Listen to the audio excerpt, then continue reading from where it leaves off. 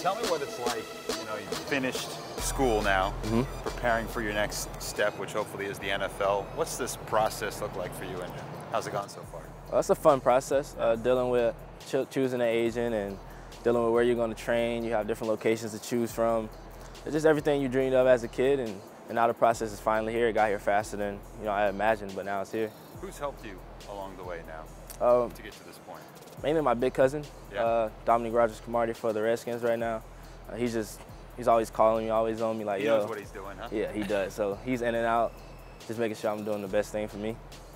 Tell me a little bit about your time here at UMass. I mean, you've accomplished so much, the pick sixes, the pass deflections, the interceptions. What stands out in your mind as maybe a seminal moment for you here? I just always wanted to, do my best. And I'm always competing with my cousin. We compare stats every week, and when he's playing, I'm playing. We're like, I bet I do this, I bet I do this.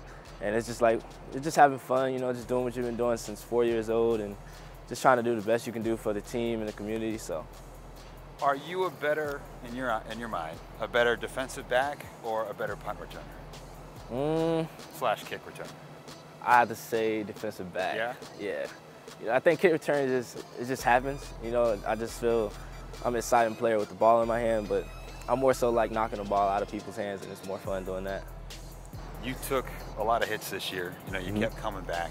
I mean, was there ever a time where you just thought, hey, what am I doing? Why am I going to go back out there? I mean, you weathered quite a bit this year.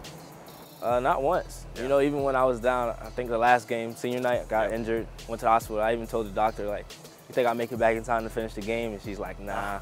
I never really wanted to, just pour myself out. I always wanted to stay in and fight through it, so. Tell me about this coaching staff. Obviously, year one wasn't, in terms of wins and losses, what everyone was hoping for, but, you stuck around here to play out your final season. What's it been like working with them?